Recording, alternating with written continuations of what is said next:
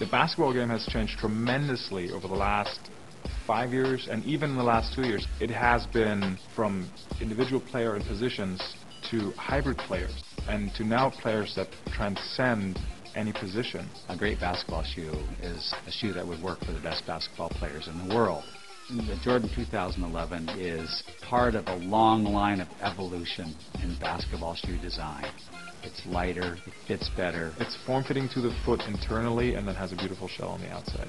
It's still very protective and allows people to cut right and left at very high speed.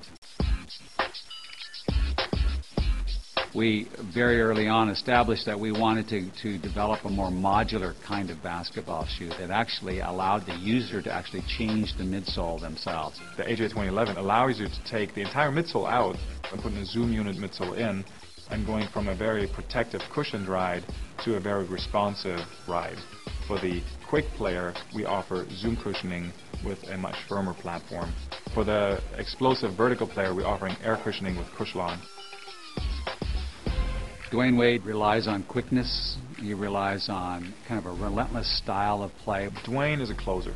He's a great driver, somebody who you go to and who will finish the game. Delivering underfoot performance and allowing him to be more responsive, quicker in the fourth quarter is a benefit. There are quite a few innovations that went into the shoe. One is, for example, the fit system that we included. You're lacing into a dynamic loop, a belt, so to speak.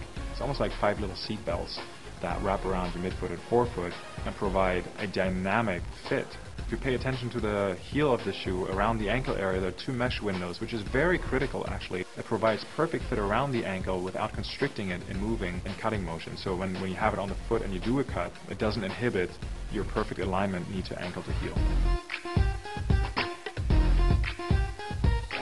The Jordan 2011 is actually purposefully designed to be quite simple in its appearance, almost I think taking its cue from really high quality, beautifully crafted dress shoes. We use a very specific kind of leather that is really from the dress shoe industry, where we can shift color in the leather by hand buffing. That's actually been hand tooled, and then it's been hand rubbed with more than one color. I don't know if there's any athletic shoe out there that is hand finished the way our AJ 2011 is. Being able to put a shoe out that has the craftsmanship of a fine Italian dress shoe coupled with the technical abilities of a top-notch performance shoe, I think that's what makes Jordan special. A shoe that holds up in the fourth quarter in the very last minutes when the game gets extremely hot and you trust that shoe, that is what we're delivering.